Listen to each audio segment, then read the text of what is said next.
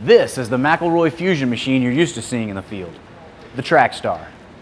And this is their latest concept, flipping traditional fusion equipment on its head, literally, the Talon. And this is McElroy made.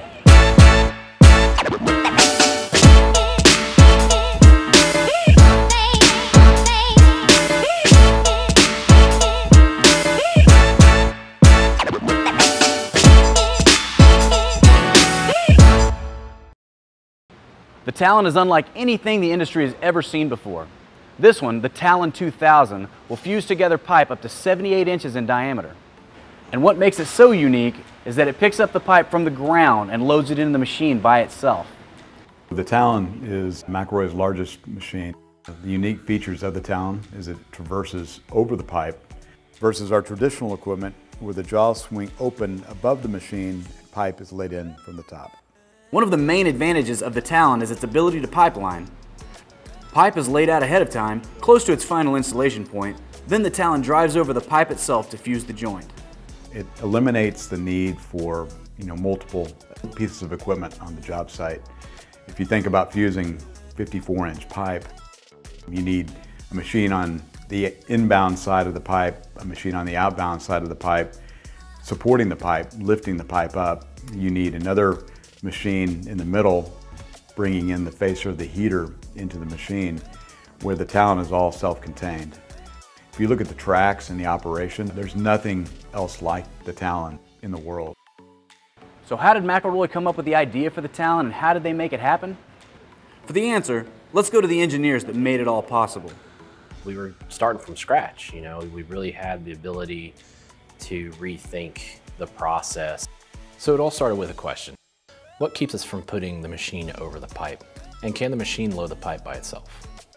Anybody who's been out on one of these large diameter pipe job knows pipe handling is definitely the most difficult part of the job.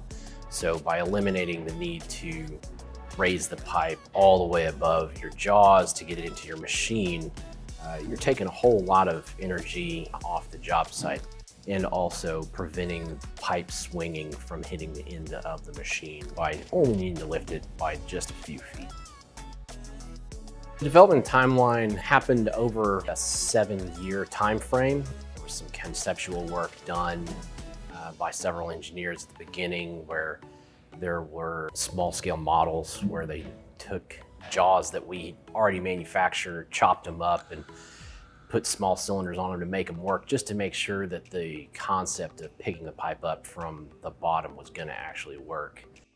From there, we spent actually 2 years fine-tuning and learning and developing before the first machine actually shipped. And in that process, we learned a lot about how the controls would work, redesigned a lot of the components for functionality and reliability. Some of the stuff we learned during our testing and validation that we had to kind of build on, it didn't work how we wanted it to or envisioned it originally, was in the facer design. It's very new and innovative design, a large departure from how we've traditionally done facing. Think of it like a CNC machine where the bit comes down to the center of the pipe, traverses around, and it cuts both sides of the pipe at the same time.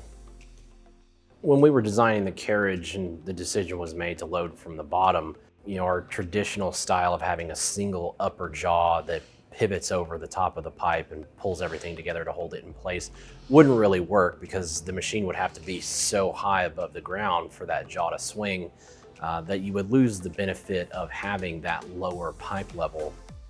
So what we developed was what we refer to as quarter jaws. So there are two smaller jaws that are operated on each jaw circle to clamp the pipe in place. They're hydraulically operated, and each jaw has the ability to control how much pressure and force is being employed to clamp the pipe in place. From the very beginning, this machine was slated to be automatic, to be controlled based off of operator input, and then go through the sequence of operation to take out the errors that happen. Even with a machine as technologically advanced as the Talon, the operator still plays a key role in the outcome of a successful fusion. It's still what we would kind of consider a manual machine, in that the operator still has to tell the machine when to open the carriage and remove the heater.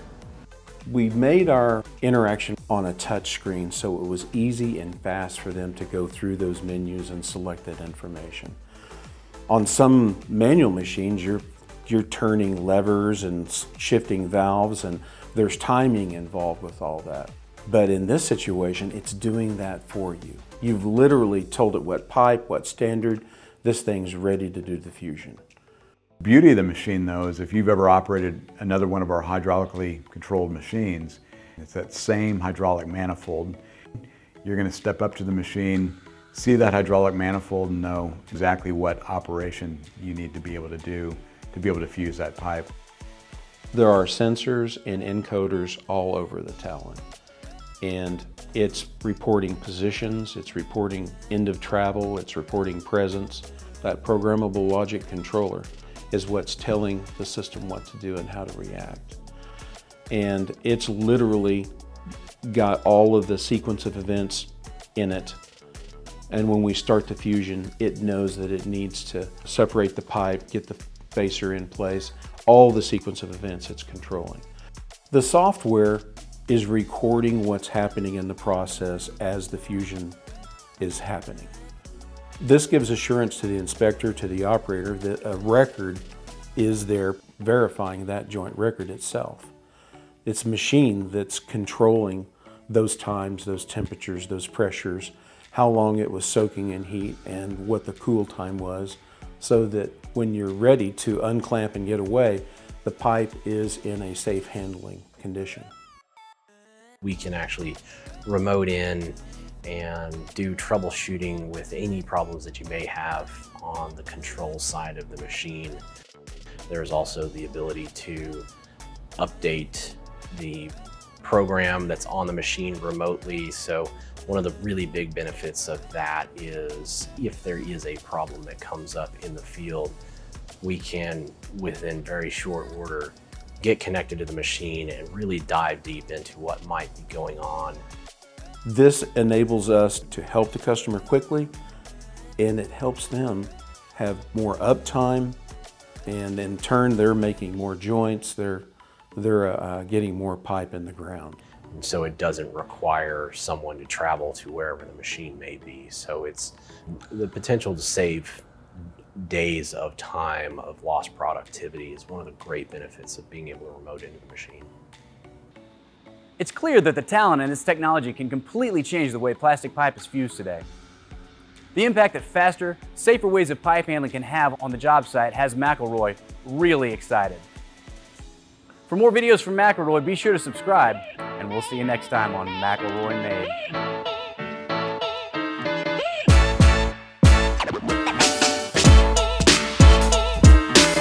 You have to tell me that because my head always leans. You know.